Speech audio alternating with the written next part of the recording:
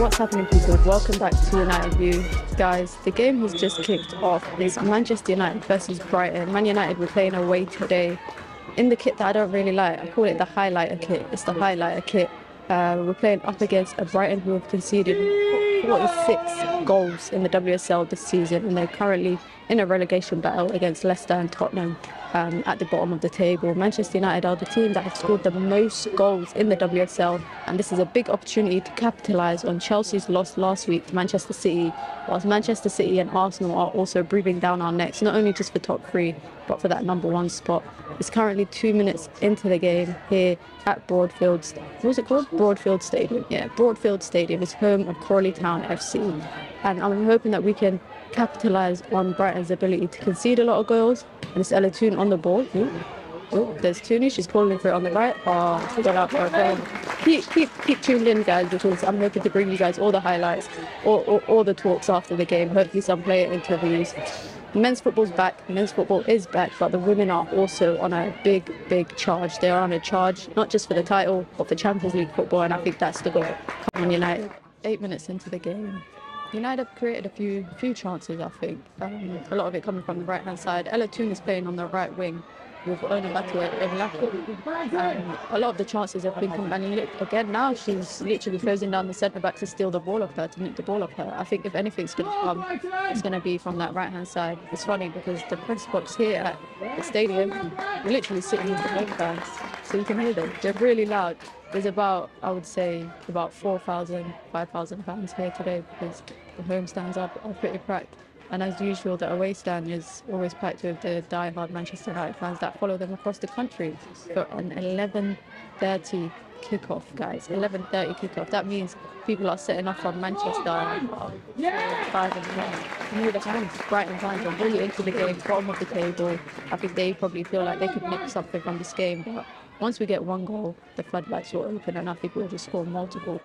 And there we have it. Manchester United 1, Brighton 0 in the 12th minute. A corner into the box, into the 6-yard box, and Leah Gold just got onto the end of it. Oh man, guys, the goals are going to come. They're going to come thick and fast. We've got a good 78 minutes still to play. Manchester United are putting a lot of balls into the wingers. So if anything comes, there you go. Now Alicia Russo's onto that ball. If anything's going to come, it's always going to come from the wings. It's going to come from the wings. The United fans uproar, singing, "We got Leah Golden. Whoa, Super Leah Golden." You can hear them. You can hear them. They're singing now. They got so much energy for an 11:30 kickoff. I ain't even got energy like that, but it was a great goal from Leah Gold, and I think Mark Skinner will be impressed with that. This Ella Toon and Onabatua right wing, I'm really enjoying it. I'm liking what I'm seeing. I'm definitely going to ask them about that because it's really an impressive pairing. Onabatua slips and get backs up with the best right. Guys, I'm sitting in front of these Brighton fans. I respect them. I respect them so much for their enthusiasm. I respect it. 11:30 in the morning. It's a rainy Saturday. Come on, Manchester United. That's 2 back-to-back goals that have just gone against Brighton. Both throw-ons going to Manchester United, where a lot of the fans are feeling like it should have gone to them. Nyla Letitia got pushed into the mud onto the touchline. I shouldn't laugh, but I don't know. I don't know who that ball came off, and obviously I can't see replays here because they don't have screens in the press box. But Manchester United are on the counter-attack. Does it look like Borussia is going to get on the end of that? Lydia Williams, the goalkeeper, just comes and clears it out. The centre-back pairing. Brighton are doing a good job. And there you go. The referee, a lot of people are not impressed with the referee right now because now she's stopped the game. Now she has stopped the game. And we're so close to the pitch. At this point, I can hear conversations between the players. I'm actually kind of fascinated by this because I'm not used to this. But they're literally having an argument. Referee is having an argument. What are you doing? Told her to come off and she picked up a knock and she went down and the medical team came on. You don't know what you're doing! They're not happy, guys. They're not happy. They told her, the referee had told her Zagoti to go off to come back on, and she went down and the medical staff came onto the pitch. I guess that's why, but they're not happy with that. Still 1-0 United, 2 minutes into the game. Guys, it's half time here, and yes, I'm hiding this high-vis jacket because they gave me a high-vis, but they let me come pitch side, and I'm going to be standing on the side that Manchester United are shooting in. So hopefully we can get some goals shooting in that direction, hopefully get some good footage. But it's currently 1-0. You can see the United bench warming up behind me here at half time. We've got Nikita Paris on the bench. We've got Lucia Garcia, who scored 3 goals in her last 3 WSL games, and she's only played 46 minutes. She's only played 46 minutes. So it'll be interesting to see if she comes on today at some point during the second half. But we've got a very good bench. Tuankara has been reinstated into the bench. Obviously, we've got Middleton Patel on the bench, youngster coming up through the Manchester Academy. Yeah, we got Nikita Paris and we got Lucia Garcia, and hopefully, guys, hopefully we can get a few more goals. Come on, United. Guys, it's the second half and I am here pitch side. Manchester United are shooting in this direction. Is the first 5 minutes, but a lot of the action has been coming actually in the other direction. Millie Turner with a big header to actually stop us from conceding a goal. Brighton were through with an opportunity, and then Mary Earps with another stop. She's been actually pretty good this game. She's been tested quite a bit, and you know, this is why she's the best in the world. This is why she's the best goalkeeper in the world, and she won that award. This is why she's got the most clean sheets in the WSL. Hopefully, you know, they trigger her 12-month extension and they give her a new contract because she deserves it. She's England's #1. She's our #1. And Brighton fans are not happy with a lot of the calls coming from the referee today. I don't think I've ever seen a ref get booed that much. And I've been to a lot of games. I don't think I've seen a lot of fans booing the ref today, but they are not proud. They're not happy with a lot of the calls that she's given away to Manchester United by complaining. One thing I'm really annoyed about is this high vis that I have to wear. I really feel like it's ruining my fit. Obviously I would do a fit check, guys, but I don't think it's appropriate for me to start showing my trainers and whatnot on the channel. But I'm pitch side here at the Broadfield Stadium, and obviously because the pitch and you know, the side is so close to each other, there's a lot of mud, and as a result I've ruined my trainers. And then this high vis jacket is ruining my fit, and it's Williams is actually through. She's just come on for Boa Risa, and Rusa has gone to the right hand side and she's just been dispossessed. So back to the information about this high vis and my fit. Guys, it's really ruining my mood. I'm trying to find a way to take it off without being told to put it back on, because obviously it's how they identify people who could be pitch side. Hoping United get a goal so I can get you lot that content. But I'm really proud of the women's team. Obviously it would have been nicer to be all over them attacking wise and to be scoring a lot of goals, considering the fact that they are a team that have conceded the most goals in the league. Toon has just been brought down. No, Onabatia has just been brought down on a nice little free kick about 30 yards out from the box. So I'm hoping that this will be able to get us another goal, considering the fact that we scored the first goal from a set piece from a corner. And it looks like Mark Skinner might be making some changes. Nikita Paris is just warming up in front of me. So is Jade Riviera, and so is Mary Earps with another save. 3 players are warming up right now: Nikita Paris, Jade Riviera and Cascarino. Jade Riviera has not made her debut for Manchester United yet. Obviously she was at the Old Trafford game, named on the bench, but she's yet to play. Could this be her WSL debut? Let's wait and see. Obviously Nikita Paris has been dropped, and Mark Skinner went for Ella Toon on that right hand side in the first half. But winter break, not winter break, what am I talking about, guys? I'm just so chuffed about the goal. But second half, international break is coming up. Ella Toon will probably be off with England, so Nikita Paris could get a chance to come on. I hope Jade Riviera gets the chance, and it's again Alicia Russo with the ball. Oh, blocked. Come on.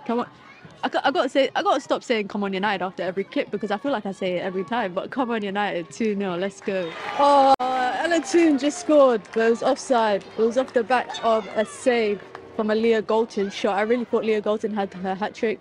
That Leah Galton shot came as a result of a Russo chance. She skips past the 2 centre-backs, quick feet, twinkle toes, got a shot, but it got blocked, and that landed to Leah Galton, and then Leah Galton's shot was saved by the goalkeeper, and it landed to Ella Toon, but it was offside. I really thought Leah Galton had her hat-trick, but there's still a lot to play for. There's about 15 minutes left of normal time, and we'll probably see a few minutes of extra time. Quite a few players now have gone back to the bench, but Martha Thomas is now warming up in front of me, which I can anticipate that she would come on for Alicia Russo. Tuankara is also warming up, who has not got that much playing time in the WSL, and just generally since joining Manchester United in the summer. She came as a backup centre-back option, got dropped from her French national team as a result of the lack of playing time. So maybe she gets a chance today. Maybe she gets a chance today. Come on, United. As expected, guys, Alicia Russo came off. As always, big crowd reception. She's really appreciated by Manchester United fans. Obviously, I know that they love her. They want her to stay. Obviously, the bid came in January for her to leave. Arsenal tried bid a record bid, 500k plus for her, but Manchester United declined. Her contract expires at the end of this season. The end of this season. And the end of this season is not that far away, guys. There's about 2 months now left until the last game of the season, when we play Liverpool away on the 27th of May. I'm hoping that before the actual season wraps up at the end of June, she might sign a contract extension, but then the World Cup starts, so a lot of people will be off with their national teams to Australia and New Zealand for the World Cup. So I'm really hoping Alicia Russo stays. But today, even though she didn't get a goal, so important in link-up play, dragging defenders away, back to goal, going wide. She's just a great player. She's one of the best players in our team, in a stacked team. And she was appreciated when she was coming off. But now there's about 10 minutes to go. Yeah, 11 minutes to go. Manchester United 2-0 up, and I'm hoping Leah Golden can secure that hat-trick, and hopefully she starts to get the respect that she deserves. It's still about 5 minutes to go of the second half. But it's so funny being pitch side, because you just hear the funniest conversations between the refs and the players that you obviously don't get to hear when you're in the crowd or if you're watching at home. I just heard a Brighton player complaining about United taking long to take a corner, but Katie Zellum was trying to make the ball stationary at the corner flag, but it kept rolling down. Ooh. Oh, there you go. Oh no, is that Anna? No, it's Williams. Rachel Williams, and she does a heart to the crowd. I was in the middle of talking about the funny conversations, and Manchester United just scored from a header. Come on, United, man. That's what I was saying. You get to hear the funny stuff because the ref was telling Katie Zellum off, and she was like, ref, the ball's rolling down. Yeah, and it's just, I don't know why I find those conversations funny, because you never get to hear it when you're in the crowd or anything. And you hear the comments that players make to each other, you know, during corners and during free kicks and set pieces, throw-ons, etc. But it's 3-0 now, United. I had to cut that clip short because they were celebrating. And I think it's a comfortable win. It's a comfortable win today. Obviously, we'll see what the players have to say after the game, and the manager. And that's a free ball. Oh, Garcia skips past the keeper, and it's 4. It's 4-0. It's 4-0. Every time I just want to talk about something random, it seems like we score. But Lucia Garcia just makes it 4 as she skips past the keeper and finishes it. Listen, Lucia Garcia, 4 goals in the last 4 WSL games, and neither of them have been 90-minute games. She has not had a 90-minute fixture yet. She has not. I think she's played now in total in those 4 games, including today. She's played about 70-something, 80 minutes. 4 goals in 4 WSL games. I'm not an XG specialist, but I think she's got a good XG rating, guys.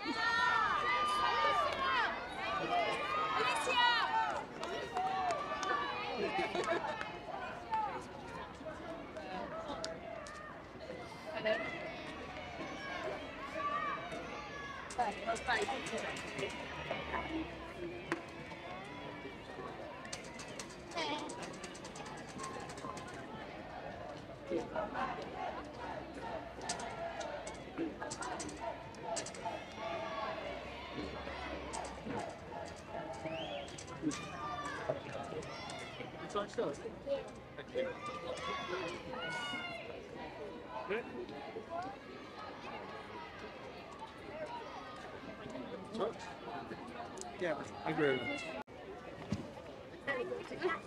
Oh, nice to get a picture. Let me see.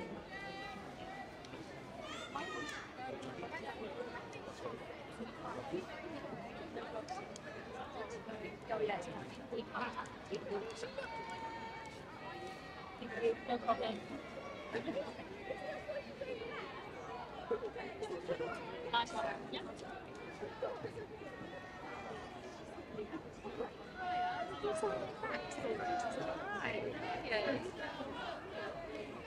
It's a wonderful, wonderful performance. I'm really pleased. It ranks up there as one of the best performances based on the circumstances. How tricky, as you say, the pitch is a bit wobbly, but also coming up against the Brighton side, they're fighting for their lives. How tricky is it to kind of break them down? They showed their resilience. They did. They're a tough team. Like I genuinely believe Amy's doing a great job with them, and I believe she will do a great job with them.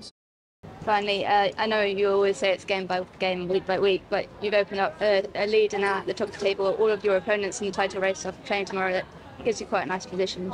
Yes, it does, but we can only maximise what we can do. So we take it game to game. We can accrue the points we can accrue. If we maximise that, we'll finish where we want to finish anyway. So I can't look. Honestly, I'll look at the results tomorrow and some of the performances based on games coming up. But reality is we've done our job right now, and we can look forward to giving the girls a couple of days off, then they're going away international period, and then starts the busy period again. So all we've done is our job today, and that's what we're happy with.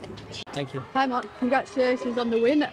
Lucia Garcia, that's 4 goals in 4 games in about less than 90 minutes. What value does she bring coming off? What is she to your plan this season? Yeah, she's more importantly huge for the rest of our project here. Like, she was unlucky not to start today, but the game was different. We knew we were going to get that. So you're not going to have your technical ability to play the way that we know Lucia can. So we had to mix it a little bit. In all reality, she's got wonderful talent. She's learning lots this year. 4 goals shows her focus. So, yeah, there's going to be lots more to come for Lucia, no doubt. Tuankara was warming up and so was Riviera. Do you think we're going to get a chance to see them frequent more a bit this season, especially, you know, the back end of the season, Liverpool, Man City, Arsenal coming up, and a big fixture again against Brighton at home, this time in the FA Cup? Who knows? In terms of, we've got very talented players already starting in positions and very talented players to come into positions. So they're going to continue to keep working hard as they are now. But the reality is, if a moment comes, I want them to be ready to take it. And our job is to support that when it happens. But we like consistency, especially when you don't need to change for the sake of it. But the reality is the girls are working really, really hard. And so should their moment come, I'm sure they'll take it. Unrelated to this game today, but is there any opportunities for contract extensions with players that have 12 months left? In terms of? 12 months left on their contract. You know, Mary Earps has 12 months left for her contract extension. Will we have a trigger in sight? We are continuing to work, so hopefully we'll have something before the end of the season, because obviously that's when they're out of contract. But look, we're just working hard. The players are enjoying their football, so that's a big sign for them to want to continue with us. But yeah, we're working hard behind the scenes. Thank you very much, Mike. Thanks. We went for it, and as a result on that, it opened up some space in behind at times, and with the pace of Leah Galton, etc. As you say, you did play. You had good spells of possession throughout, and you did take the game to them at times, especially on the counter attack. How pleased are you with the resilience your side is showing in this kind of battle for survival? Yeah, 100%. I think we want to compete in every game, and we gave it a real good go today. I think it's a real positive that we're competing with them. I still believe we're moving in the right direction, so we just stick together and keep on. Big FA Cup semi-final now in a couple of weeks against Manchester United. So now a couple of weeks to regather yourselves and hopefully put in a really good performance in that game. Yeah, it's a good opportunity to take the positives from this today, and then think about how we go about it. We will offer something for sure in that FA Cup semi-final. We're not just going to that game to take part. We're going to try and get through to the final. And for us, pressure's off. We can enjoy the occasion and make the most of it. Thanks very much. Amy, I think the fans here today weren't particularly happy with the refereeing decisions, especially in the first half. Do you think you kind of got a bit unlucky with the swing of things? I think the officials are trying their best. I think there needs to be more support around it to support their performances in terms of they need to be full-time. So I see officials every week, they're trying their best, and we have regular meetings with the PGMOL and share our feedback. But now I think there needs to be more investment that goes into officiating to ensure that we can, support the game where it's at the moment. And do you think if they did do that, that would only make the women's game take it to another level? 100%, 100%, 100%. It's Manchester United 4, Brighton Hove Women 0. Guys, firstly, Firstly, I've taken off the high vis. I've taken off the high vis because it's really ruined my fit. I did speak to a few players after the game, but we can't use that footage. But we did speak to Mark Skinner after the game. Obviously, he was really impressed with Lucia Garcia, who I had a lot of positive things to say about her. 4 goals in 4 games in less than 90 minutes combined, which is actually very, very big. Not just that, I asked him about opportunity for rotations, for player rotations, for the likes of Tuankara, Rivieri, to get opportunities. And he said, listen, we've got great talented players in the team, but we've also got great talented players on the bench, and their job is to step up when they're called upon. We've got Brighton coming up in the FA Cup in 2 weeks' time, but right now we head off to the international break. We asked Mark Skinner about keeping that momentum, if the fact that we're going into international break is now going to mess with the momentum, and he said, listen, it's our job to keep the momentum going. So I'm really hoping that Manchester United can continue to do that. Right now I'm doing DIY because I've actually just put my camera up on the stands and it seems to be staying there. Hopefully it don't drop and crack or anything. But right now I'm pitch side. Everyone's stadium's really empty. There's no more fans. Sky are wrapping up. They're shooting. There's a few players just here talking to each other pitch side, and the coaching staff of Manchester United and Brighton, and the women have headed off into the changing rooms. One thing I really enjoyed today, not just the football in the second half and the goals, but the fact that the players stayed back after the game for about 30 minutes, guys. For about 30 minutes, players were going around, signing shirts, taking pictures, giving things away, giving things to fans. Mary Earps gave her gloves to a young kid in the crowd that had a sign saying, "Can I have your gloves, Mary?" And they are really inspiring the next nation of not just Manchester United footballers, but just women footballers in the WSL. The next 10, 15 year olds that are coming up through academies right now are being inspired by women's football right now, and today is just a testament to it. I know a lot of people, some fans don't like the fact that players stick around afterwards to sign shirts, and they want the value to be added to women's football, where they're not as easily accessible as they usually are. But I really think that this is one thing that makes women's football so enjoyable, is the fact that the women's team always stay behind to take pictures, and even the Brighton players stayed behind taking pictures with fans. A lot of Brighton fans were getting their shirts signed by Manchester United players. What can I say? It's the Manchester United pull. It's the Manchester United pull. But you could hear them, they're clapping. People are just clapping, sitting pitch side, just chit-chatting on a cold, I'm not going to say it's a cold, miserable day here at Broadfield Stadium, but for an 11:30 kickoff, momentum is still going throughout the day. I'm going to talk about a few things from the game just before I wrap up this video.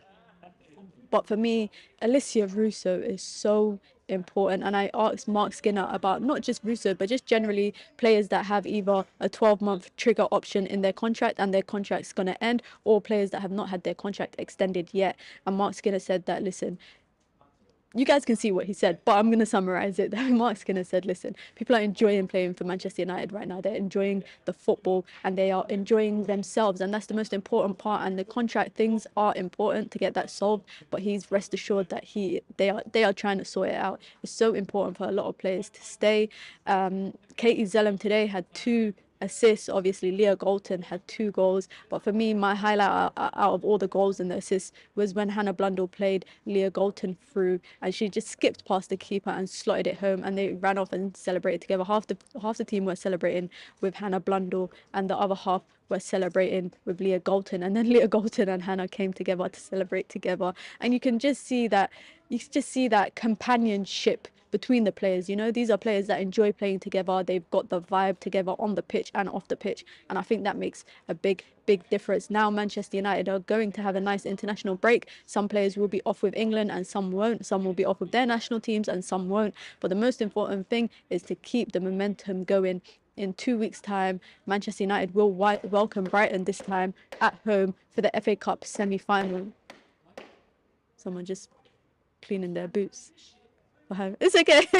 Just a player cleaning their boots behind me, just beating the hell out of them. Excuse my language. But as I said, in 2 weeks' time, Manchester United will invite Brighton home for an FA Cup semi-final. And listen, if it's anything like today's fixture, Manchester United are going to Wembley. Manchester United women are going to Wembley for the FA Cup final. But like Mark Skinner said in his press conference after the game, it's one game at a time. It's only one game at a time. And it's a similar theme of what I've been saying in men's football about one game at a time. Take each game as it comes. We can't think about the final just yet because the semi-final is yet to be played. But Brighton will be welcomed to Manchester, at Manchester's home ground, the Lee Sports Village. Or Valley. Is it Village or Valley? I don't know. Guys, sorry.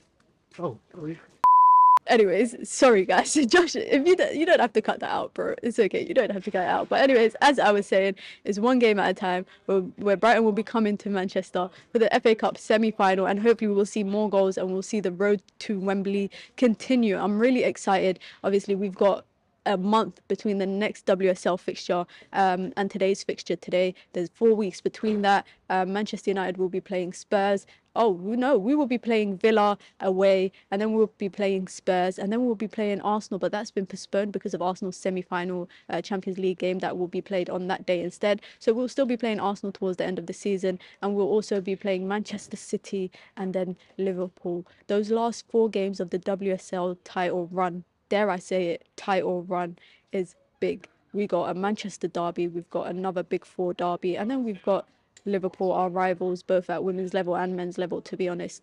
And obviously in between that we could have a FA Cup final to play. So make sure you guys...